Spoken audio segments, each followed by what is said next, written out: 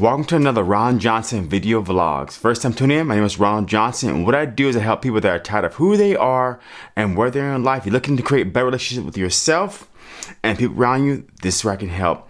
So today's topic is a little personal, and it comes down to what do we do when we're utterly fatigued, physically, mentally?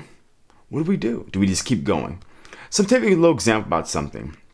As I've gone through this transition in my life from becoming a trainer to now full-time coaching and just taking faith over fear and just going all in, one thing I do love doing as part of my characteristics is the love of learning. I love to learn new things. I love to have curiosity.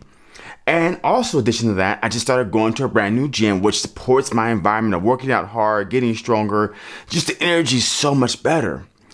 But recently I became an NLP practitioner, and now I'm studying positive psychology, so I can become a positive psychology practitioner, because the more positivity we have in life, the better our happiness and success we have in life. That's the main key there.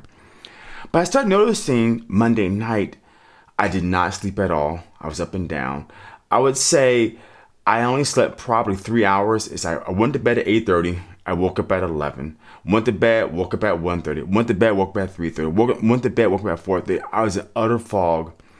Next thing you know, yesterday I had a migraine. I just want to eat sweets because you want to feel good. So when you're going through trials, tribulations, or frustrations, the body experiences different things. It could be tiredness, it could be headache, it could be fatigue, it could be a lot of different things. In my case, for most of us, I was craving sweets. I want to feel good. So I needed that positive reinforcement of sugar, serotonin, dopamine into my body. Oh, I felt good.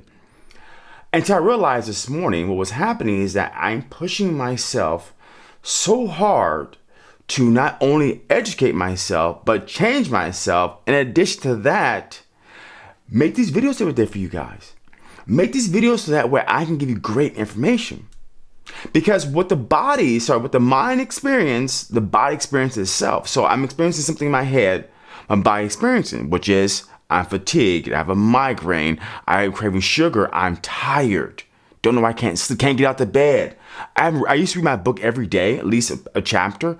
I don't read it in the morning anymore. I wake up at 4:30 after gratefulness, and I go to my computer, I start working on my schoolwork, and now it's like, So what do you do?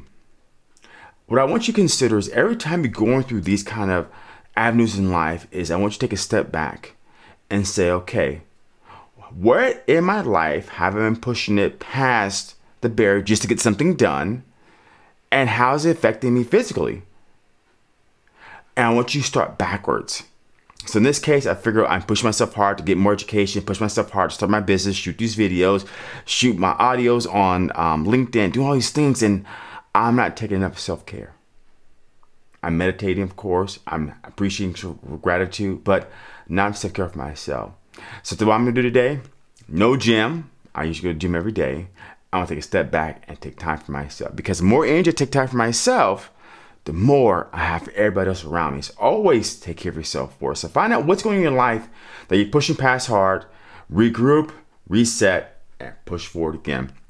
Again, if you're looking to have better relationships with yourself and everybody around you, I want you to go to www.ronjohnsoncoaching.com, hit the discovery call button, or join one of my masterclass, and let's co-create a better life for yourself today. Thanks for listening.